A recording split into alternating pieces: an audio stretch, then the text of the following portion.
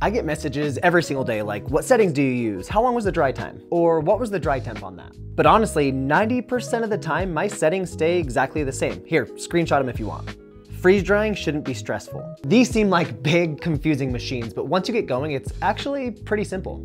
And as long as your food is already frozen solid by the time your vacuum pump kicks on, you're already starting out in pretty good shape. So if you pre-freeze your food, this is something you honestly don't even need to think about. And if you don't pre-freeze your food, it's honestly not a big deal. Add a couple of hours of extra freeze time so that way your food is rock solid before your vacuum pump kicks on. And when your machine says it's done, don't trust it.